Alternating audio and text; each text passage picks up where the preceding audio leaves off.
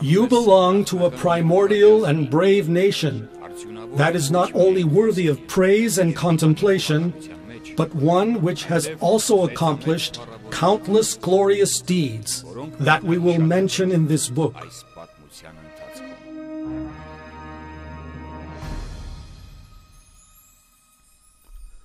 Throughout Armenian history, there have been several times when Armenia was a superpower. As early as the 27th to 26th centuries BC, the culture of the Armenian highland had spread far and beyond its borders, reaching in the south Syria and Palestine, and in the north, northern Caucasus. Later on, in the 23rd to 22nd centuries BC, for about a century, a coalition of 17 states of the Armenian highland ruled most of the Near East. In the first half of the 8th century BC, during the reigns of King Argishti I and Sarduri II, the kingdom of Van for about 50 years was the most powerful state of the ancient Near East. Armenia also reached the status of a superpower during the rule of Emperor Tigran the Great, as well as during the reign of the Armenian Bakratuni dynasty, which extended its rule beyond Armenia to Iberia, Caucasian Albania, and Abkhazia, a territory which stretched from the Taurus Mountains to the Greater Caucasus. However, in the collective memory of the Armenian people, the most lasting impression was left by the sea-to-sea empire of Tigran the Great. Why is it so? In order to find an answer to this question, we must look closer into some of the events that shaped this era.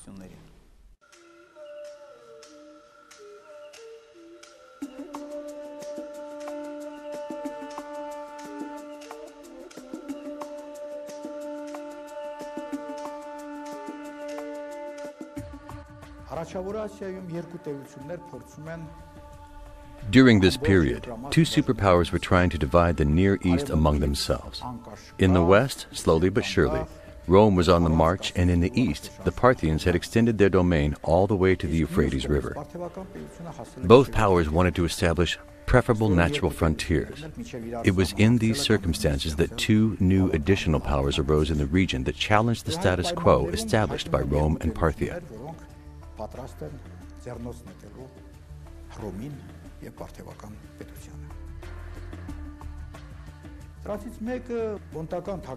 One of these was the kingdom of Pontus, whose king was Mithridates VI Eupator, an exceptionally talented and ambitious ruler. Mithridates was fluent in more than 20 languages, including tribal languages, and had set a goal of establishing a powerful Hellenistic state.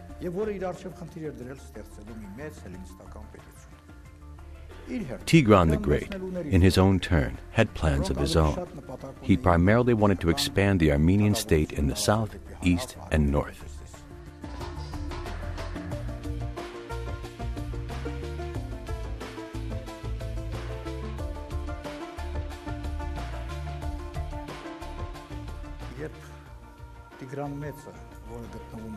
Tigran the Great was in the Parthian court as what is often referred to as a hostage.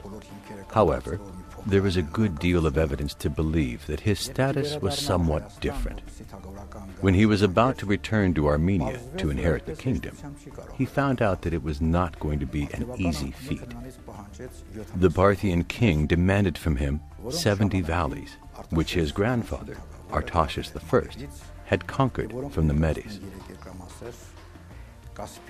These valleys were comprised of the regions of Caspia, Phoenitus, and Perso-Armenia.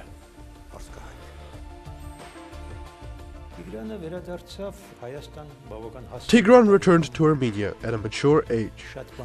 He had seen a lot and realized many things. He had come to learn a great deal about his neighbors, and this was to be a great opportunity when someone with such experience would inherit his father's throne.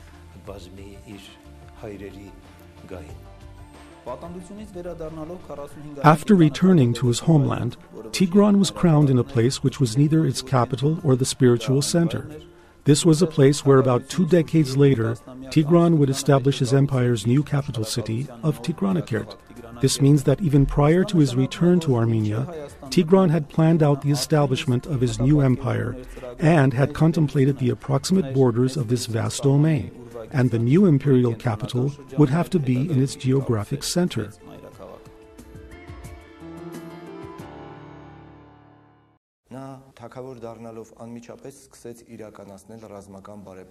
After becoming king, Tigran immediately began military reforms, which were initiated in the 2nd century BC by Artaxerxes I.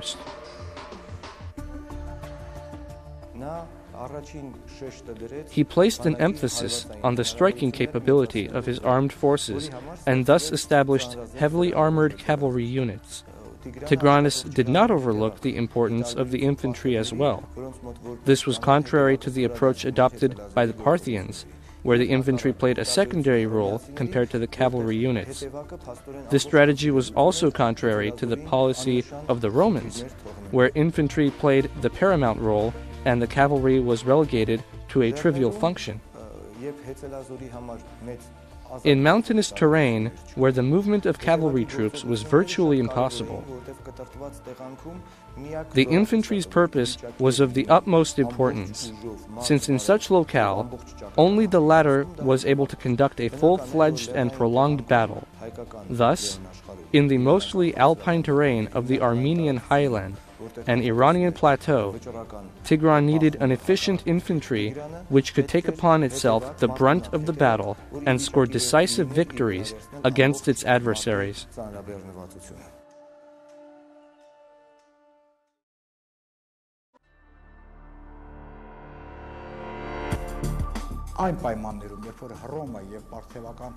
When Rome and Parthia were trying to divide the Near East amongst themselves, whether by calculation or coincidence, an alliance was formed among Pontus and Greater Armenia.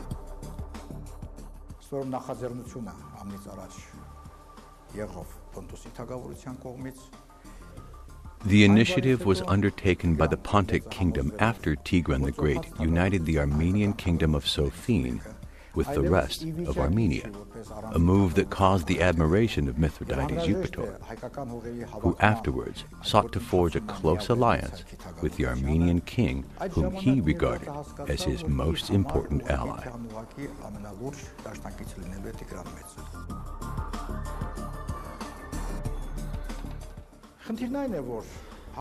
Mithridates Eupator, probably around 111 BC, found refuge in the kingdom of Lesser Armenia, which during this time was ruled by King Antipatris.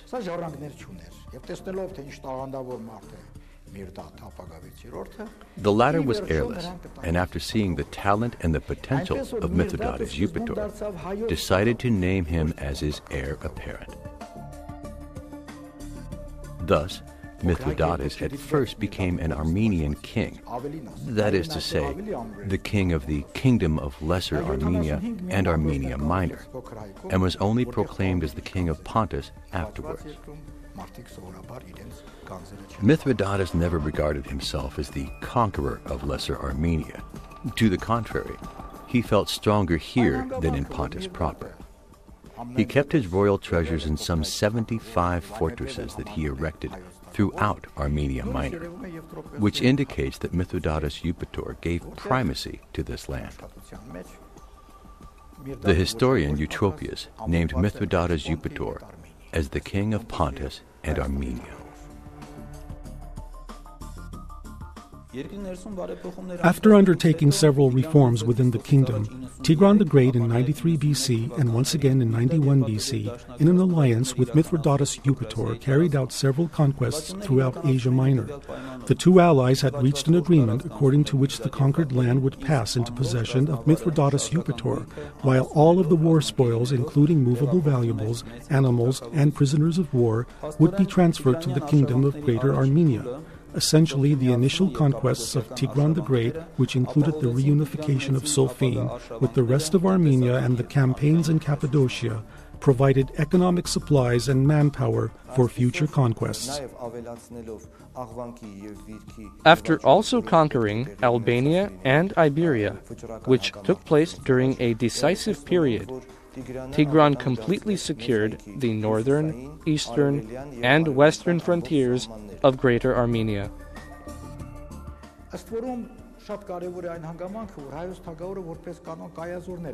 It is important to note that, as a rule, the Armenian king placed garrisons in these conquered countries. This is also true much later, in the 3rd and early 4th century, as the military register of the Kingdom of Armenia notes that a special 4,000-strong Armenian garrison was stationed in the kingdoms of Albania and Iberia, which are called conquered countries.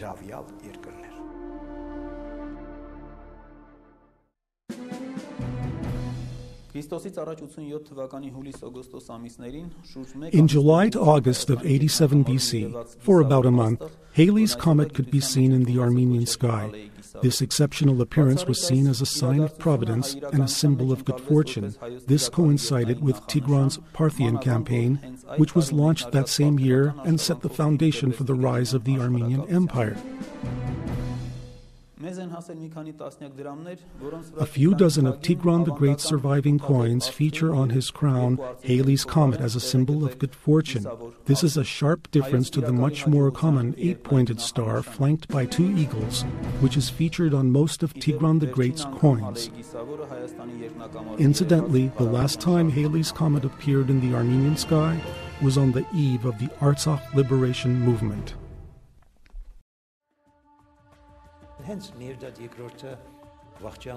After the death of the Parthian king Mithridates II, one of his relatives, Gotarzes, who earlier had rebelled against him and carved out a separate state in Mesopotamia, was preparing to take the Parthian throne.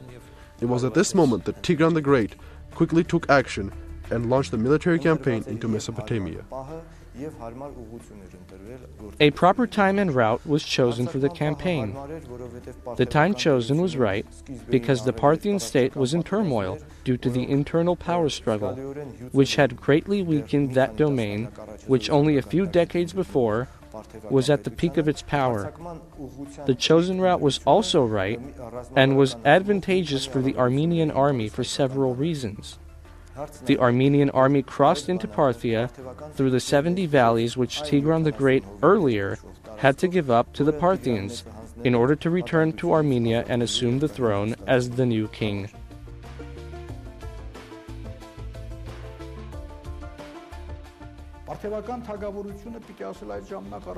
It must be noted that the Parthian kingdom during this time was the second most powerful state of the Near East, almost equal to that of Rome. Thus, this campaign for the Armenian side was not an easy feat. Tigran's strategy was that of a pinpoint attack, which caught the Parthians off guard. The Parthians were most probably expecting an attack through the region of Atropatene. However, after taking over all of the defensive fortifications in the area, Tigran moved the army to northern Mesopotamia. Here, near the ancient Assyrian capital of Nineveh, a decisive battle took place which resulted in a victory of the Armenian army over the main Parthian forces. It was impossible to resist someone who was well aware of the Parthian strategy and tactics, had cavalry that was just as powerful as the Parthian one, yet at the same time had a potent Armenian infantry, which was organized in the classical formation of the phalange, and the Parthians were not able to properly defend themselves against these formations.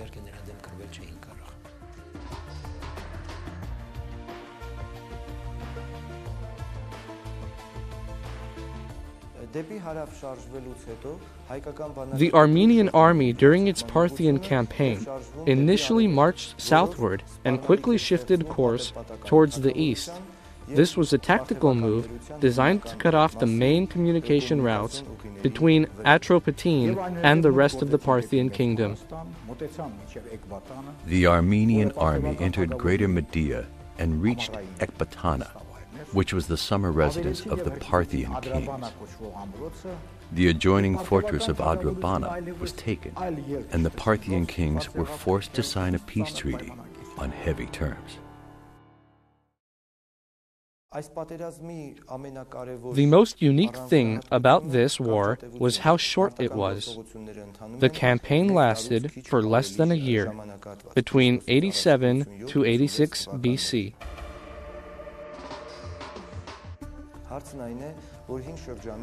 In ancient times, such a short war was almost unheard of.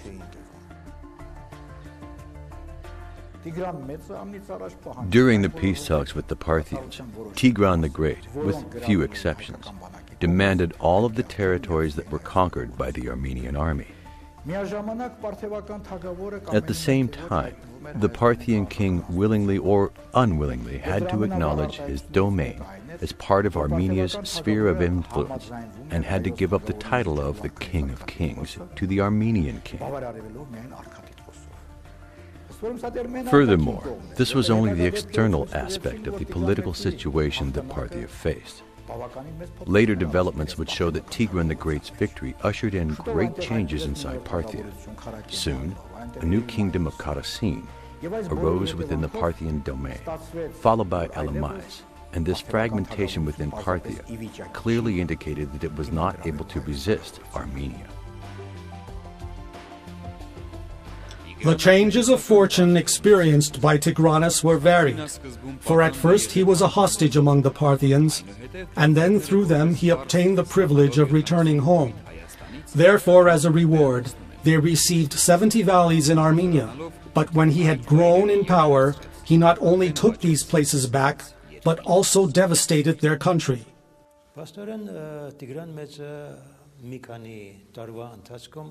Thus, within a matter of a few years, Tigran the Great became the King of Kings, and as such, attained the status of the most powerful ruler throughout the Near East. Armenia became the nucleus around which federative and confederative countries, kingdoms, and dynasties banded together, a territory which stretched all the way to Lake Aral, the Indus Valley, and the Persian Gulf.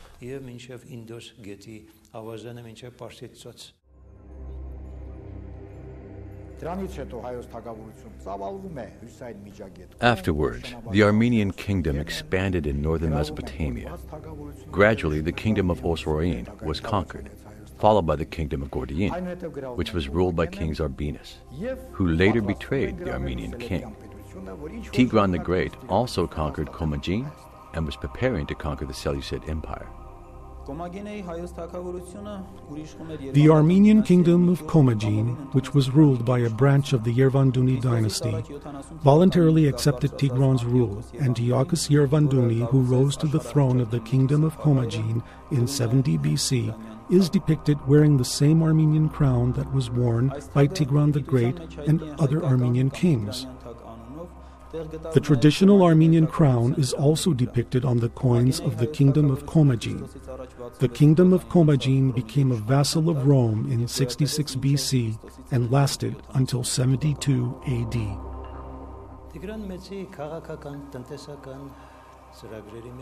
Tigran the Great planned to have a political and economic unification of all the Near East within a single state entity.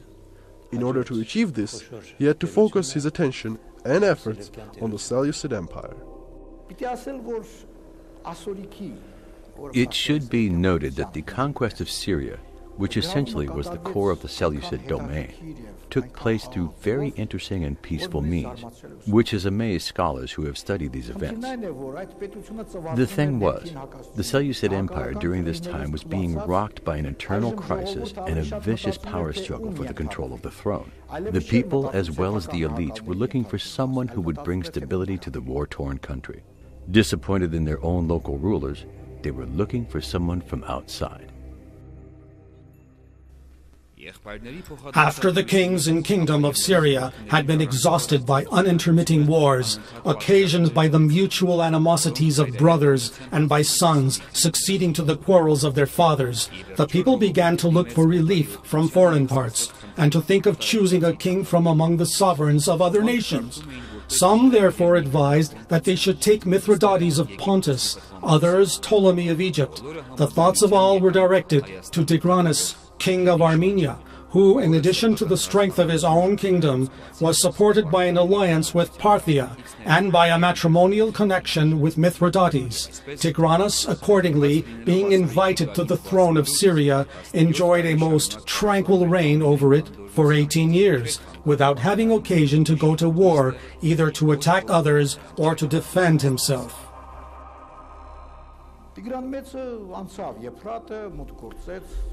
Tigran the Great crossed the Euphrates and entered Antioch. All of this was achieved peacefully, since Antioch itself was very much interested in Tigran's arrival. Tigran took control of all the strategically important trade roads, which was also preferred by the Seleucids themselves.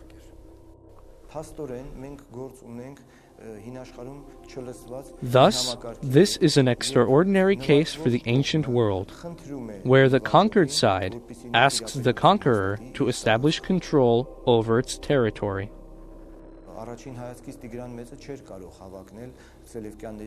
From the first glance, Tigran was not qualified to rise on the Seleucid throne as its savior, since he was not a member of the Hellenic royalty that hereditarily ruled the Seleucid Empire and did not have a cultural or ethnic bond with the people of Syria.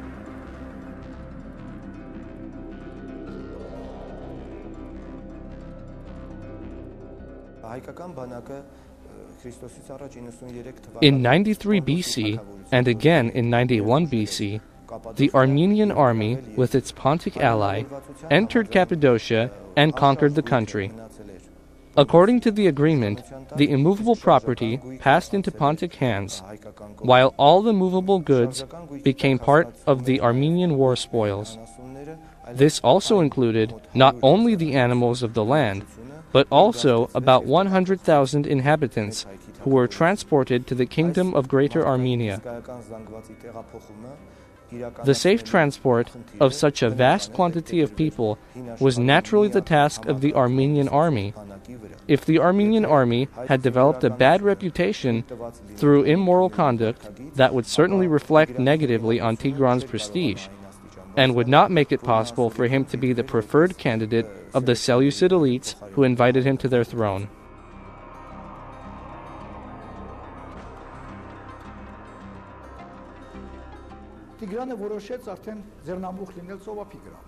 Tigran had already decided to conquer the seashore in the eastern and northeastern sections of the Mediterranean Sea basin.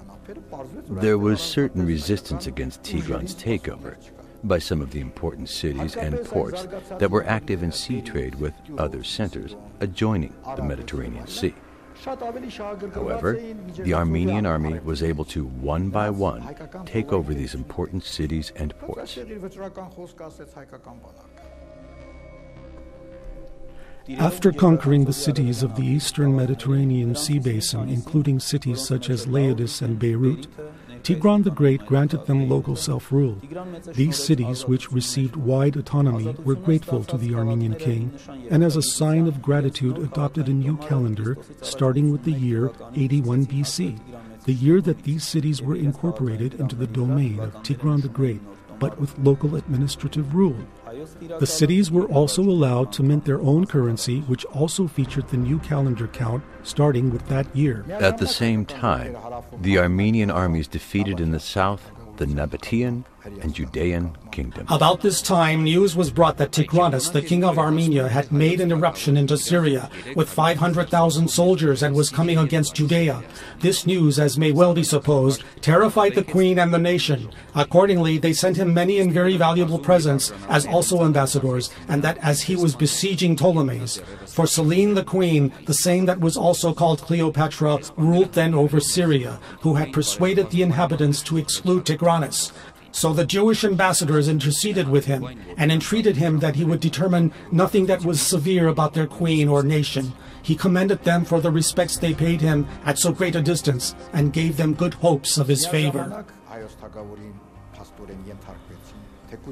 The Armenian king's supremacy was also acknowledged by the Arab tribes of the Persian Gulf. Tigran the Great's rule was also recognized by the states and tribes that lived on the banks of Central Asia's Oxus River.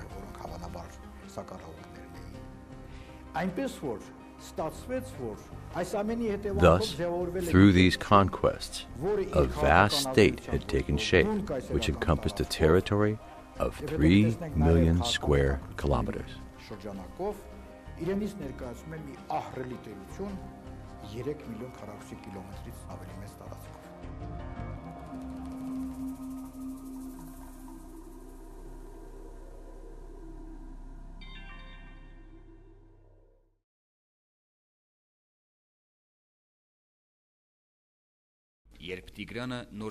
From a small and inconsiderable beginning, he, Tigranes, had gone on to be the conqueror of many nations, had humbled the Parthian power more than any before him, and filled Mesopotamia with Greeks, whom he carried in numbers out of Cilicia and Cappadocia. He transplanted also the Arabs who lived in tents from their country and home, and settled them near him, that by their means he might carry on the trade. He had many kings waiting on him, but 4 he always carried with him as servants.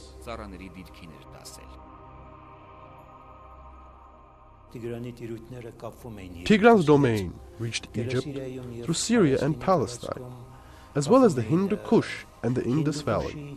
In the south, it reached the Persian Gulf and the Indian Ocean, and in the north, the Caucasus Mountains, the Black Sea, and the domain of his Pontic ally, Mithridates Eupator in Asia Minor.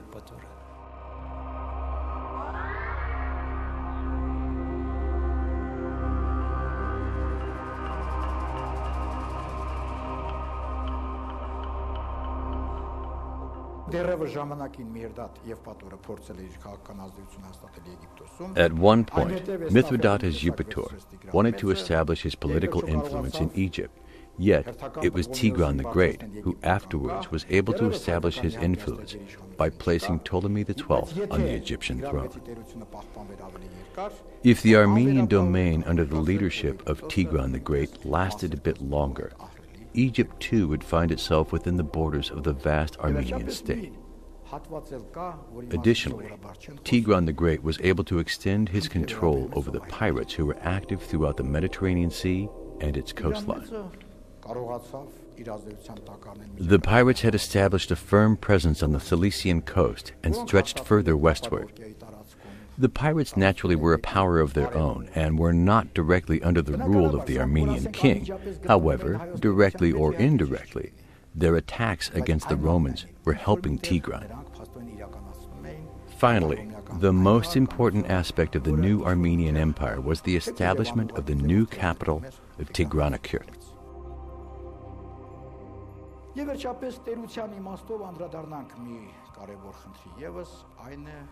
This was due to the fact that the new empire required a new capital, since the old capital of Artashat was now geographically located not in a relative center, but on the periphery of the Armenian state.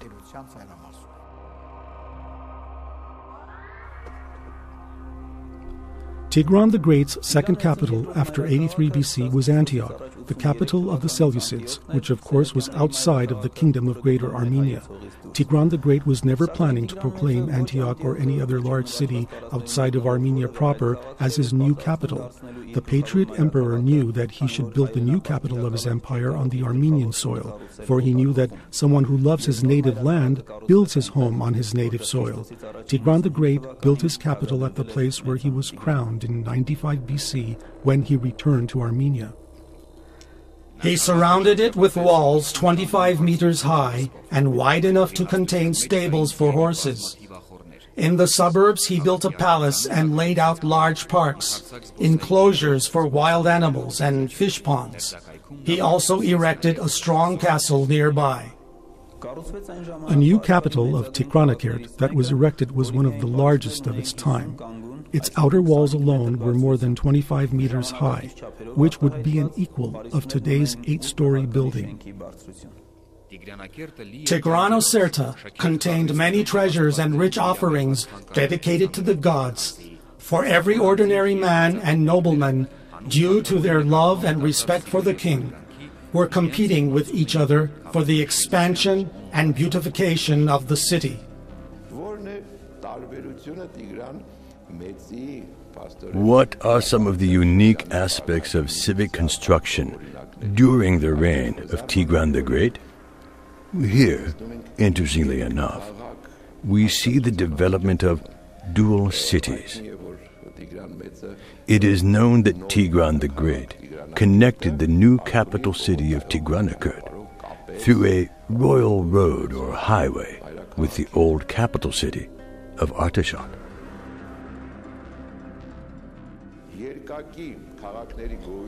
We see this concept of dual cities, that is to say, two major cities connect with each other by a direct highway, only picking up later on.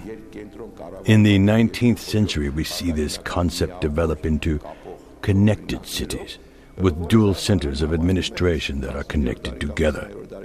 A number of authors believed that this was a 19th or even 20th century invention. However, we see the same form of civic construction during the time of Tigran the Great.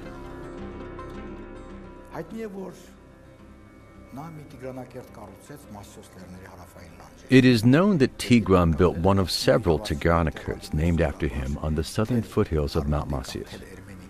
A number of scholars rightly identify it with the ancient site that was called Tel Arman or Tel Armeni. The king also built another Tigranokert, which is located between the Zugma River Pass and Olaberia. It is believed that Tigran also built two more Tigranokerts in the Utik and Artsakh provinces of Armenia. Tigran most probably built two more cities named after him, one of which is noted in Ptolemy's geography as Tigranoma, which most probably is the Greek version of Armenian Tigranovan. This city was located southeast of Lake Hermia.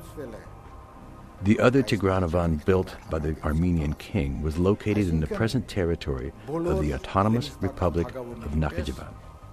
Thus, Tigran, like other Hellenistic kings, wanted to immortalize his name and deeds by erecting numerous cities that were named in his honor.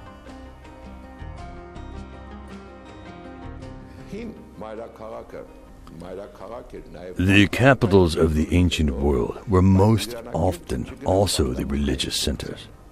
However, this was not the case with Tigranokert, which was not a religious center, but only an administrative one. That is to say, a vast empire that was created by Tigran the Great needed to have a capital city that would become its administrative center.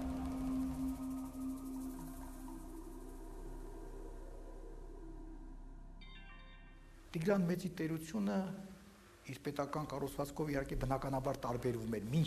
the Great's empire, naturally, differed from the state structure that existed before and after him in the kingdom of Greater Armenia. Tigran the Great's power was absolute. His will was the law of the land. With one command, he could destroy or build cities. However, the ancient traditional land council, which was made up of various strata of population, also continued to exist and exercised certain powers. There were also various branches of the royal court, which were made up by various elites and were in charge of different social, political, and administrative affairs of the land, which in turn also wielded certain amounts of power and influence. Unfortunately, we do not know the specific divisions of these royal agencies during the time of Tigran the Great. However, we do know the structure that existed later on during the reign of King Arshak II. The sources mention that during the royal festival, 900 representatives of the various royal agencies would sit and dine together. Though this does not take into account many others who also attended these gatherings and would stand on foot. One of the most important offices was that of the royal chancellor, who was first and foremost in charge of the economy. There were 4 main military commanders who were in charge of the 4 military themes that were located at 4 cardinal directions. Above them, as the supreme military commander of the land, was the king himself. Neither was his boldness to be accounted wholly frantic or unreasonable when he had so many nations and kings attending him, and so many tens of thousands of well-armed foot and horse soldiers about him.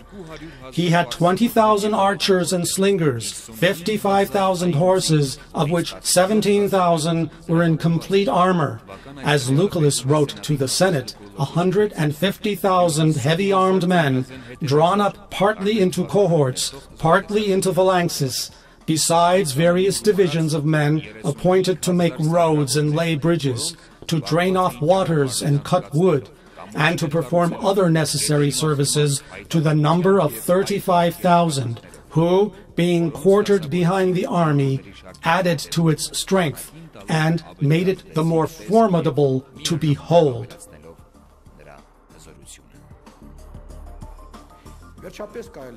The office of the supreme judge was most probably held by the high priest. There was also a special post for a nobleman who crowned the king during his enthronement.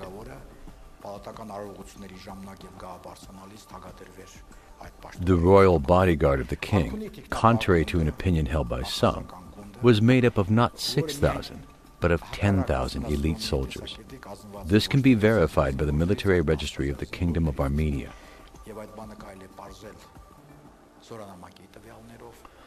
Of course, there were other positions, which one can assume through an educated guess.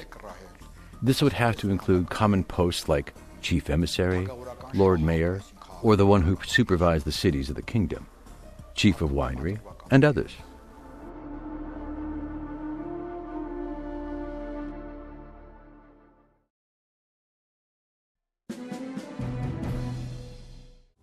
The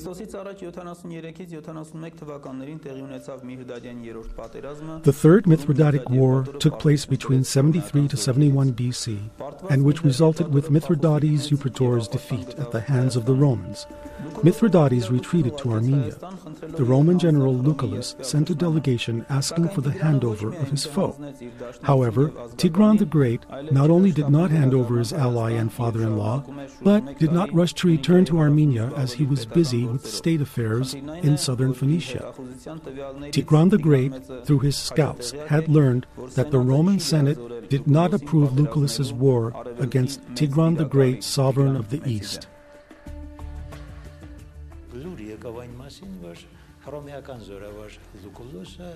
News reached Tigran that Lucullus had invaded Armenia.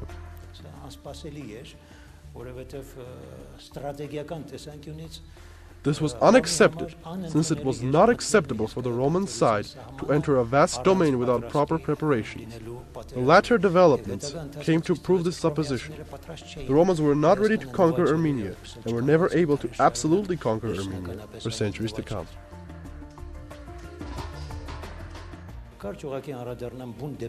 Let us briefly look at the course of events that happened during this time. As soon as Tigran the Great heard the unexpected news of Lucullus's invasion, he rushed a vanguard force to Armenia.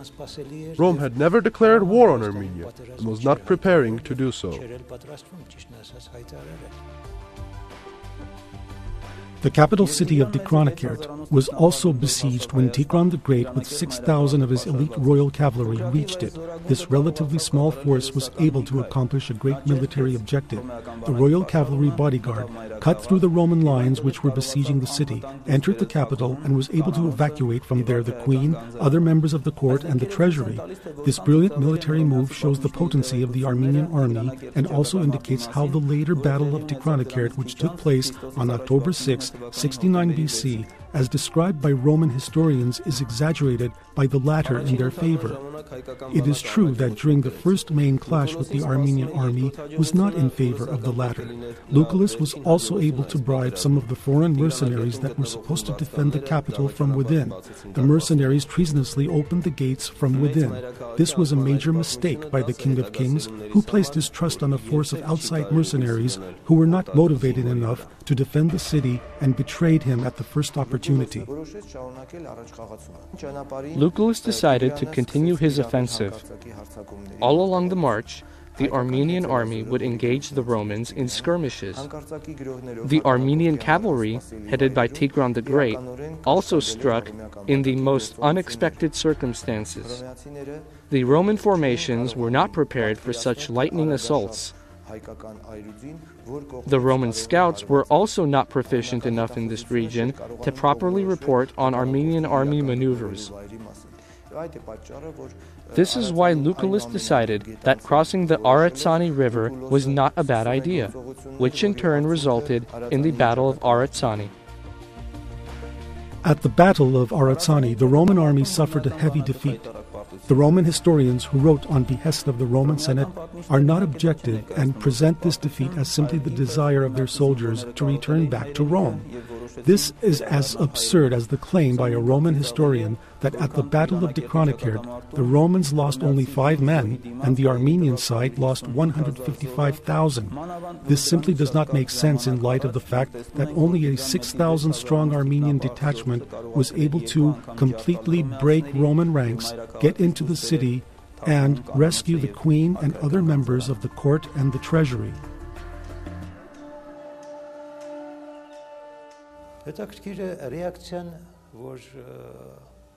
Interestingly enough, Armenian primary sources did not believe that Lucullus achieved significant results during his invasion of Armenia. Khorenatsi, the 5th century Armenian historian, simply notes that some ruffian by the name of Vaikon had invaded Armenia during this time, and Tigran returned to the country and chased him out.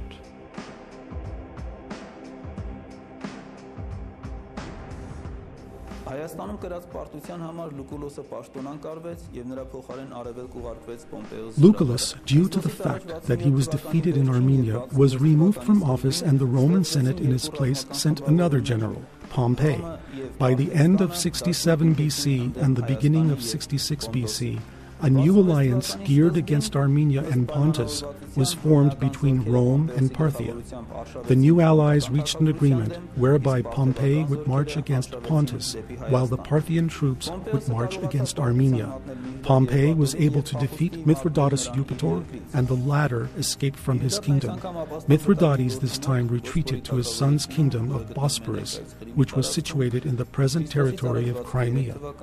In 63 BC, Mithridates committed suicide. However, the Parthians who marched towards Artashad were not able to succeed and were crushed by Tigran's forces and retreated to their kingdom. Pompey and Tigranes began negotiations in order to reach a peaceful resolution. During the negotiations, the Armenian side was not giving in to their terms. Thus, the Armenian side was victorious. Tigran the Great was even able to conquer parts of Roman-controlled Galatia and had set up a buffer zone between his domain and that of Rome in order to win time in case there was an invasion of his domain. However, Tigran the Great decided to reach peace through certain compromise. This was mainly due to the fact that his Pontic ally was completely defeated, and the Armenian king was now alone in his standoff against the united forces of Rome and Parthia. He could continue to resist in order to maintain his glory and power, for only a year before he had crushed the Roman forces of Lucullus, and only months prior had once again defeated the Parthians. However, the new alliance between these two major powers of the ancient world had created a new reality by which Tigran now faced all of the world, so to speak, since these two powers, along with the Armenian Empire, were the leading superpowers of the time. When the Armenian king had to decide between personal glory and his homeland's future and security, Tigran, without any hesitation, placed the interests of his country and people above all else. Tigran the Great gave up some of his conquests with the condition of maintaining complete sovereignty of the kingdom of Greater Armenia. The Romans were thrilled by these terms and, in turn, wanted to do everything in their power in order to win the favor of the Armenian king. Roman historians are biased in their presentation of some of the terms and details behind the treaty. However, it is evident that the Romans had to give up on their initial agreement with the Parthians of handing over to them Gordian and northern Mesopotamia. The Romans had turned down the Parthian request and did everything in their power to make sure that both of these territories remained part of Armenia. After the Treaty of Artashad, which was concluded in 66 BC, Tigran the Great concluded his warpath and for the rest of his reign, which lasted for another 10 years, ruled peacefully and passed down the honorific and imperial title of the King of Kings to his descendants who succeeded him. Who was Tigran the Great, and how did he view himself and his role? Tigran the Great was the descendant of the great ancient dynasties that ruled Armenia. He felt that not only was he the master of his own land and people, but more importantly, had a supreme duty, just like a father has duties and obligations when it comes to taking care of his family. Thus, Tigran the Great was one who deeply cared for the well-being of his people and country. This is why, during his time, Armenia truly reached unprecedented heights of development and progress. After becoming the emperor of a vast domain, Tigran the Great extended the same care and devotion to other peoples and countries outside of Armenia that were part of his empire. Many scholars have pointed out that Tigran the Great carried out a policy of tolerance and granted local self-rule to many people and cities that were now part of his empire. Tigran never trampled upon and always respected their ways, customs, languages, and deities. In turn, many of these people were in awe of Tigran and in their praise raised him to a level of deification.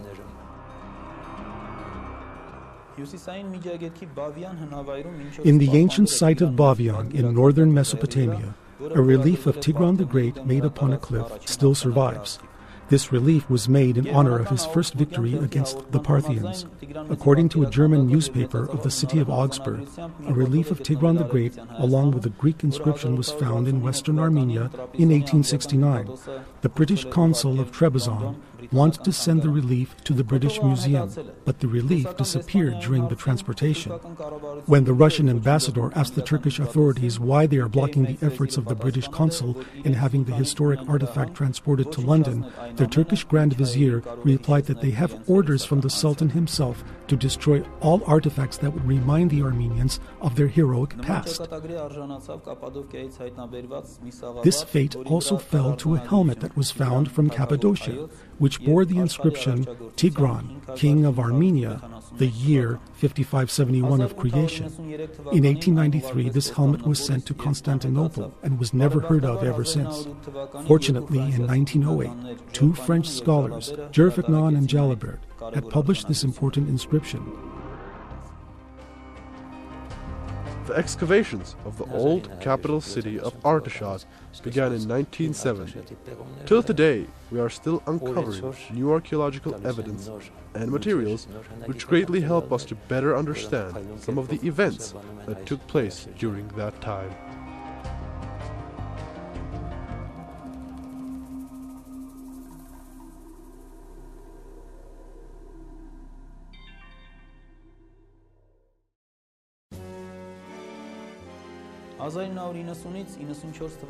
From 1990 to 1994, imbued with the spirit of Tigran the Great, Armenian freedom fighters were able to liberate some of the regions of northeastern Armenia. In 2006, archaeologists found one of the great cities built by Tigran the Great, the city of Tigranakert in the Armenian province of Artsakh.